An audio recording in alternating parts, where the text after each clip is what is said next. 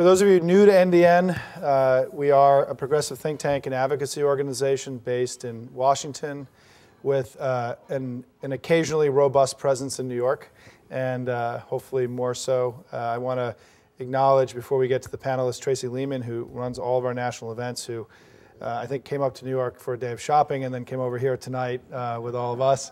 That was a joke, Tracy, sorry. And Lee Duggar, who is no longer with NDN, but has been a part of our family up here for a long time. Lee's out there somewhere, it's a little bright.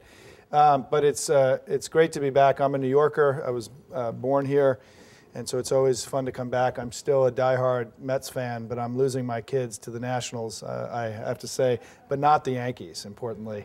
And so thank you all. Also, my brother Bob is here somewhere. Welcome, Bob.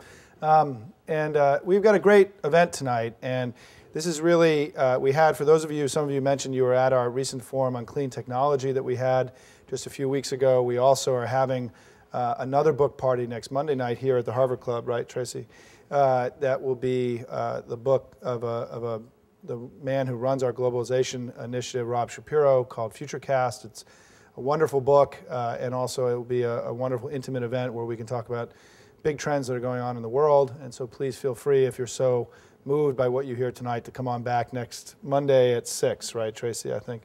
And there'll be, keep in touch with us and look in our website for future events up here in New York. And in keeping with this title, please everyone turn off all of your electronic devices and all your means of communicating with the outside world. But we've got a great event tonight, and I just want to say that, you know, NDN, among, you know, our basic argument about the world is that for the progressive side of the aisle to replicate its great success in the 20th century and the 21st, we're going to have to do three big things. We're going to have to offer a governing agenda that meets the challenge of the 21st century. We're going to have to use these new technology and media tools that are changing the way that we all communicate and advocate. And third is that we're going to have to understand the changing demography of the country in order to be able to build a majority coalition around the people that here live in the United States in the 21st century, not those that were in a previous time.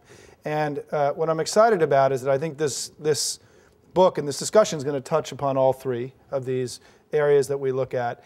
And I want to say that we have become very well known in the left of center world for the work we've done in sort of explaining the rise of the Latino community in the United States. I would say we also, for a while, were seen as among the chief interpreters of this rise of this group called the Millennials that we're going to talk about tonight.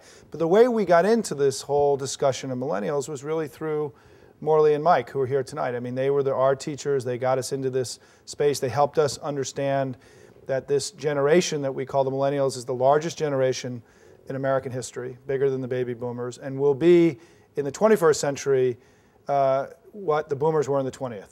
Their presence, their size of their generation will leave behind different media, different politics, different culture, different society. And for anyone who's looking forward, whether it's in your marketing job or in your political job, it's impossible to imagine a politics, a society in 21st century America without the millennials being front and center in all that you do, because they are coming, and they're coming in a big way, and they're going to leave behind a very different America. So we have an exciting group with us tonight. What I'm going to do is be very short on the bios and the introductions, because you've seen all that in your materials. I'd rather spend our time together just talking about the subjects at hand. And in addition to Mike and Morley, I've got two friends of ours that have joined us tonight too. John Schnur, who's an old friend who I've known for a long time. John, it's kind of amazing, who served in the Clinton administration, who's now become one of the leading social entrepreneurs in America today. He runs an amazing program that I want to make sure I say everything correctly. It's, you know, New Leaders for New Schools, and he's going to talk a little bit about what they do, but he's got real live experience in social change and helping bring about some of the things that Morley and Mike are going to talk about in their presentation, about how this new generation of millennials really is a problem-solving generation that's going to help us together tackle the great challenges of the 21st century.